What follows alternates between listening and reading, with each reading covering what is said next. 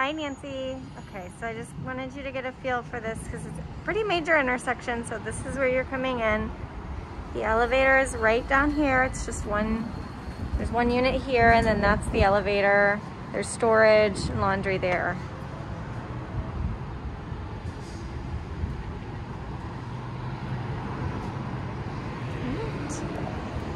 Coming in through the front door. This is a pretty heavy door. So I'm gonna shut it and see how much. They do have some music playing, but you really don't hear too much road noise, and this is a heavy door as well. So cut down on the noise. All right, coming in, takes you down to the living room, some storage closets along here. So this is the kind of extra freezer they have in there right now. Just kind of assume that things are not staying as we're showing you. So, you know, these are a little dirty. Here's your AC system and the water heater. So this door doesn't really want to open up the whole way. You see the water heater? We can get the ages on that, but we know that this is a 2005.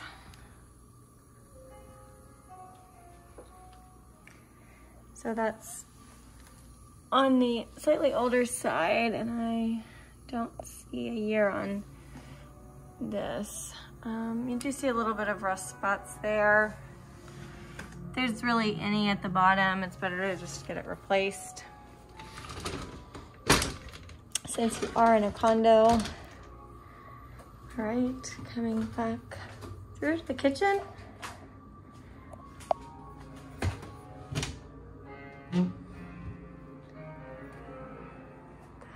The hanging pots and pans. It's nice that the ceilings are a little taller in here. Give you more cabinet space.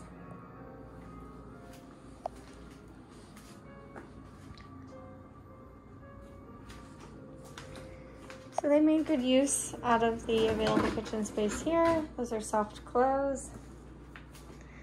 Got your fridge, pantry, and then this kind of bar and coffee setup, which is super cute. The way that they've split that. And giving you some extra cabinets.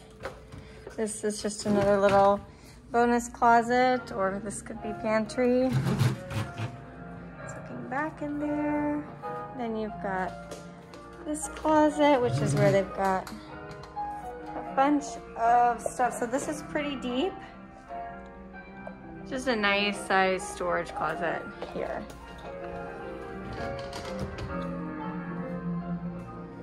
All right.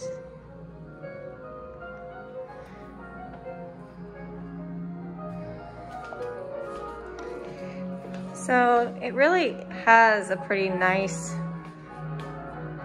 like, spacious feel. This is big furniture, certainly not small anyway. It does not feel super crowded, especially with it being dark. Back here, you see there's, you know, quite a bit of space to do both the desk and the dining table.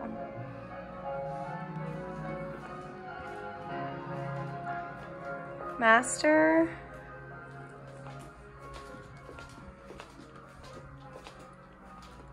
This, of course, is your view from living room and the master. So you could easily have a big dresser, king size bed, nightstands, and all of that in here. There really is plenty of room. So they've reworked this just a little bit. So you've got walk-in closet that also goes into the bathroom here. So that door can be closed off, you know, like while you're showering, so moisture's not getting in here. And master bath. Again, with the cut through right into the closet. Makes the closet definitely feel less cavernous. So, you know, that some of this needs some cleaning, deep cleaning.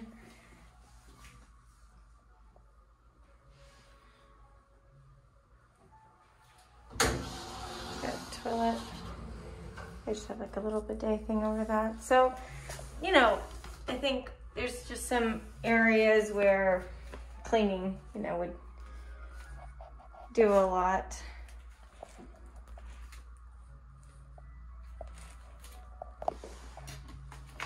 That one doesn't open, this one does.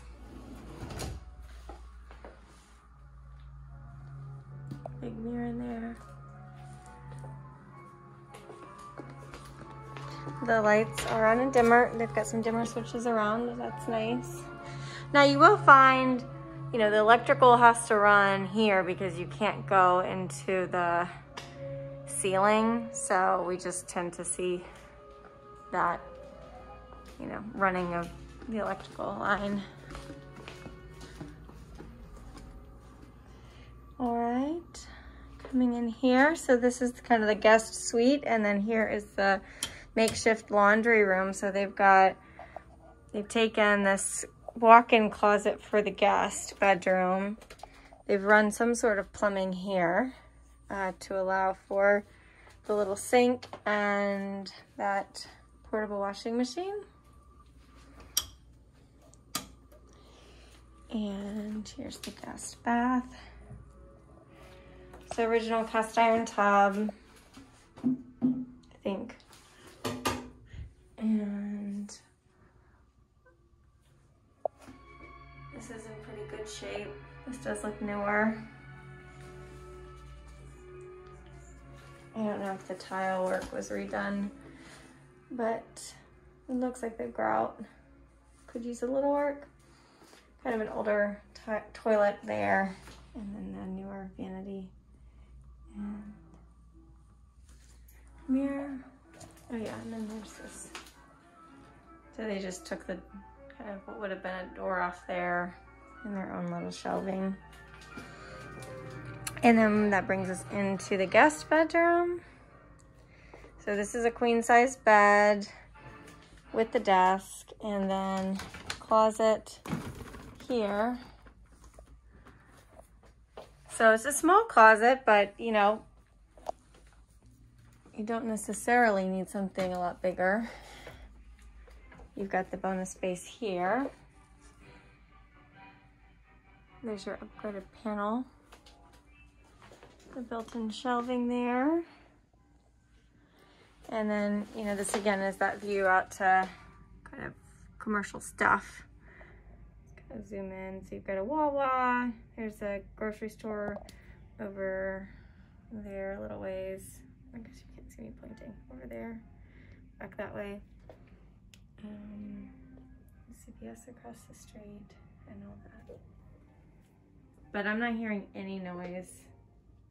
These windows are doing a great job of cutting down the noise. All right. So, decent size. Guest bedroom. Now, one thing I'm noticing is with the flooring, you know, there's some spots where it's separated a little bit. And that's not really a big deal. But something to note for you, where in a few places you'll just kind of see the planks.